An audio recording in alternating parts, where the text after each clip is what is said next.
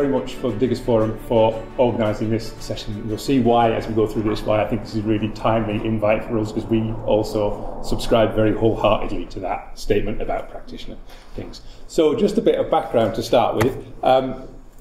University of Central Lancashire has been teaching undergraduate archaeology since 2004, and we've always had a significant fieldwork element to the degree because we like it.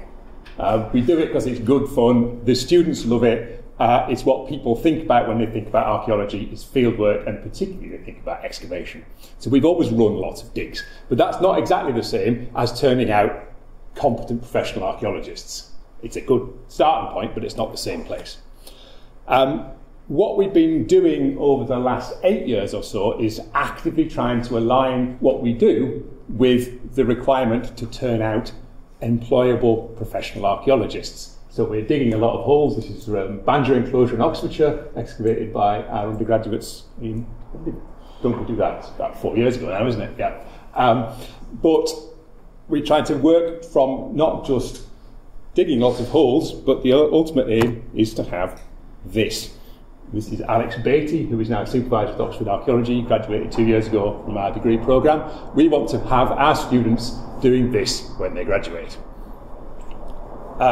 So the idea 6-7 years ago was that we thought that single honours graduates in archaeology should be capable of working at PCIfA level.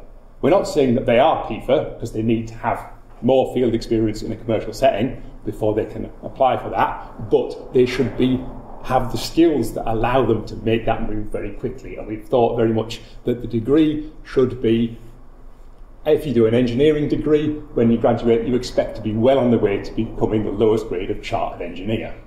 That's the model that we have in our heads, is that an undergraduate degree should be fitting you to be Alex or somebody like Alex. So how do you go about doing that, apart from digging a lot of holes?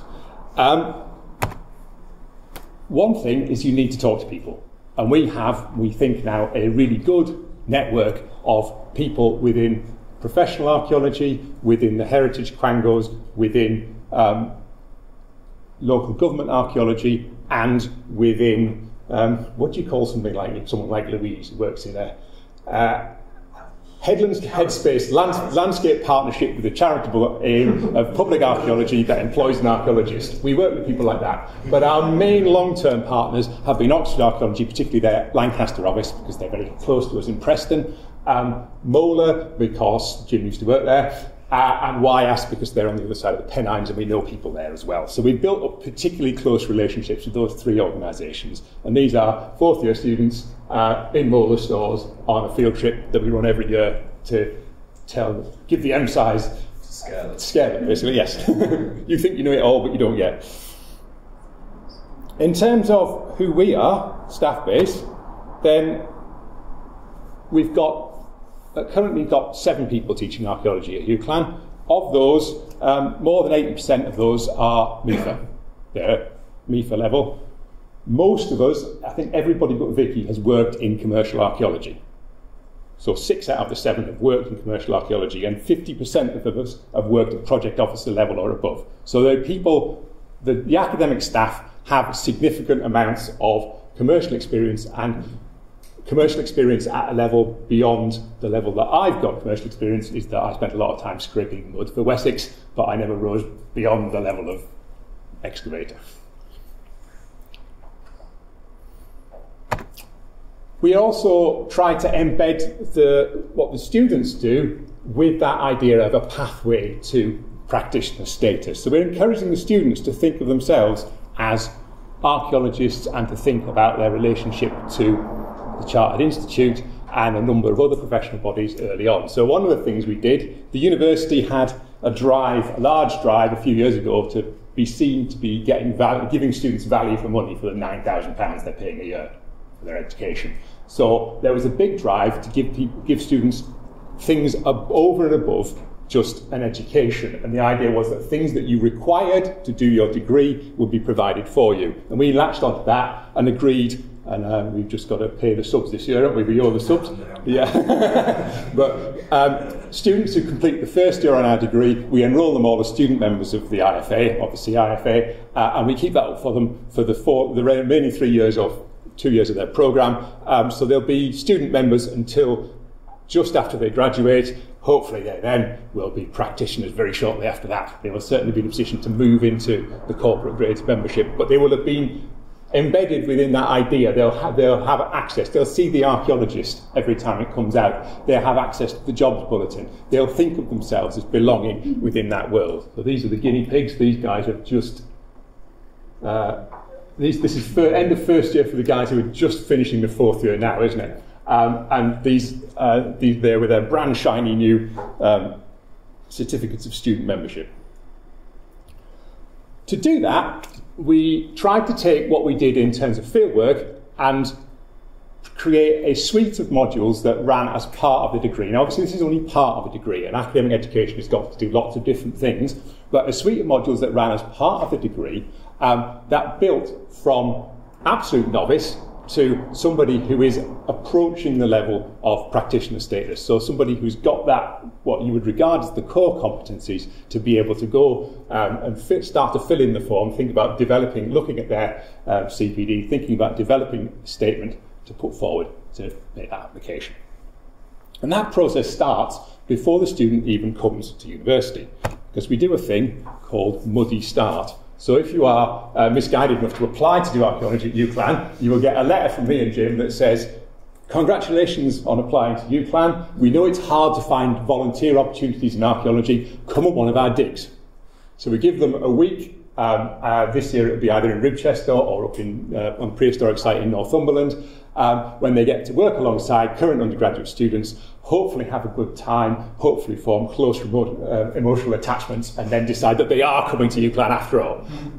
So in some ways it's about our spreading the message of what archaeology is as a subject and also what the institution is, but also it provides a really important reality check. And Matt and Leo were talking about this. What is it actually like to be an archaeologist? Now, this is nothing like what it's actually like to be a commercial archaeologist, but it provides a reality check in terms of this is what archaeologists do. If you dig a Roman fort in Lancashire, it's like this. If you dig a henge in Northumberland, it's like this. Rain will be involved, I'm guessing. And so here we can see this is one of our current fourth year students, then the third year, assisting with mentoring an applicant, that is Sean, who is now a student of ours, that works really well, at Ribchester to excavate, I don't know, what's that, Jim? It was a Victorian trench. Yeah.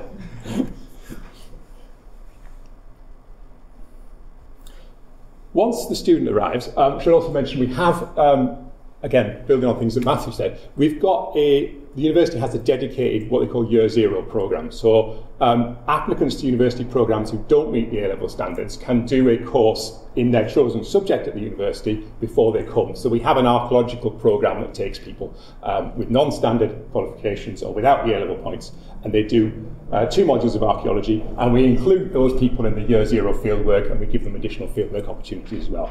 But all of that stuff that happens before the start of a traditional degree is very much focused on getting a realistic idea of what the processes of archaeology are, what it's like to work on site. Not so much about learning things, but just getting comfortable with being in that particular environment.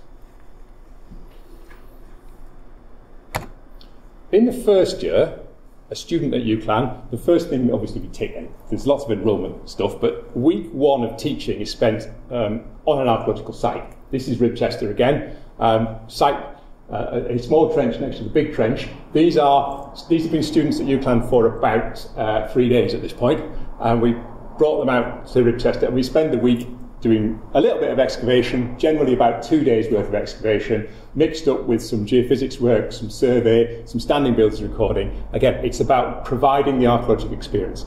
That's part of a module, first year module called Introduction to Archaeology, which is full of different introductions to different kinds of skills that archaeologists and academic archaeologists might need. So, for example, here we are. We're very fortunate. We've got industrial archaeology just outside my office. So here we are, Old Canal Arch on campus. students doing a level survey, just setting up the dummy level and taking it down and setting up, saying, level runs around campus, all that kind of thing. Again, the kind of things that you guys were talking about with the molar traineeship. Get outside, play with some stuff, learn how it works, become familiar with it, stop being scared of it.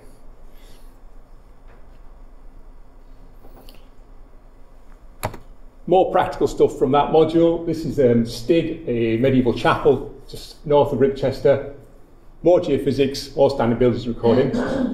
This is also a taught module, so for 2 hours every week, somebody, often Jim, stands in front of them and gives them lectures on aspects of archaeological practice. What is a context sheet? Why does it need to be like that? How does a matrix work? All these kind of things. Throw in some other more scientific techniques, things that we're in a good position to demonstrate. Some object handling stuff. I wish we had the collections you guys have, because that would be fantastic to be able to have that resource. And I think that's one of the things where partnership could really take us a lot further, is that, you know, if we've got the opportunity to work with teaching collections on a much larger scale, that would be brilliant. So by the end of the first year, our students have about 2 weeks field experience and about 52 hours worth of lab/field practical type experience. At that point, we then ask them to choose a placement for the summer, and they will do 4 weeks with either us or an approved organisation, learning skills for our second year module in archaeology, which is called Archaeological Fieldwork 1. What we're looking to do with this module is to develop their skills so that they can work as part of a team on site, so they can work with more experienced archaeologists. They can get the standard records right most of the time when somebody's helping them. They're working towards independence as field workers. You would not drop them on site at that point and expect them to be able to manage on their own, but they understand the processes, they're learning the processes. And one of the things, if you look at these slides, you'll see a great density of people on site. Every time we're working, we've got lots more people together in features than you would expect to see in a professional situation. And that's because the students are mentoring each other. More experienced students are mentoring less experienced students. Professional supervisors are mentoring them. We're looking over their shoulders. There's an awful lot of learning from each other going on. So that cobbled surface, you would hope to clean out on your own, wouldn't you? But look how many people are involved in that. But doesn't it look beautiful?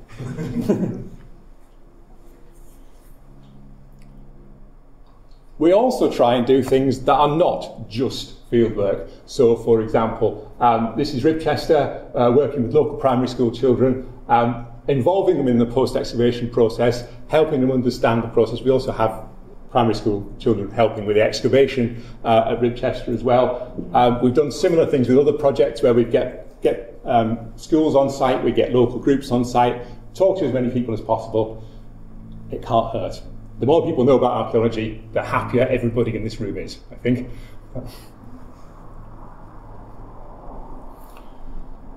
But this is the core of that field practice on that year, is that you finish up with a situation where you might be dealing with quite a complicated deposit, Saxon skeleton here with a gas main driven through it, being excavated by a team of the director, the osteologist, and then students of various levels around the hall dealing with various things under fairly close supervision.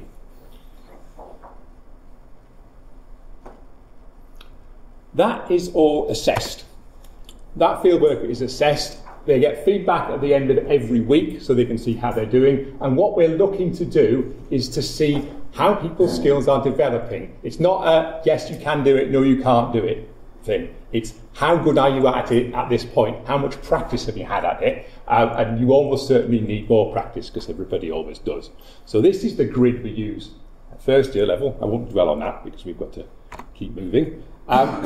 We do a similar set of 4-week placements between second and third year for our students. And there, we're expecting the students to be moving much more towards being independent workers. We expect them to think for themselves that when they've finished a feature, they need to do the paperwork, and there needs to be plans and sections to go with that feature, and everything needs to match together. And then they bring it to somebody else to check it off. That is the aim at the end of that process. So, typically third years digging might look more like this. If they're not mentoring less experienced students, they will be dealing with a feature in much less intense manner. And that's reflected in what we expect them to do in terms of assessment. We could Dropbox this slide, some of these slides, but we could certainly make these sheets available so people could have a look in detail at how we're getting this to work.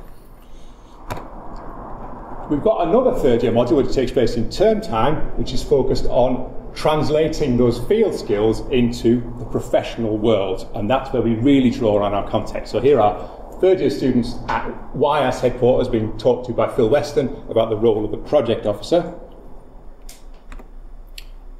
Exercises like this, classroom exercises, they've been given APs and geophysics results, and they've got to try and make sense of where an evaluation could sensibly go within a particular corridor. And this is a genuine bit of third year fieldwork report, a genuine bit of third year reporting from that module. They have to write a desk-based assessment, they have to produce a written scheme of investigation, they have to write an evaluation report of some material. This is a piece of third year coursework from the desk-based assessment thing. Those desk-based assessments are not of a professional standard because they're still learning. But we know of students who've taken their undergraduate desk-based assessment to job interviews and got jobs on the basis of having that they know what one looks like or they know what it's supposed to do. We run a 4-year programme as well as a 3-year degree, an MCI programme. 4th years return to do more fieldwork training. And here, importantly, we're expecting them to have a much higher degree of input in the management and the recording strategy. So particularly, we'll expect them to deal with about 50 to 100 contexts independently. They will be being mentored by a professional archaeologist while they're doing this, but they have to drive the process. They have to gather the data, and what makes it particularly relevant for them is that then they've got to write that bit up. They've got to produce the report for that section. So these are 4th year students working with archive material in the lab. Thank you.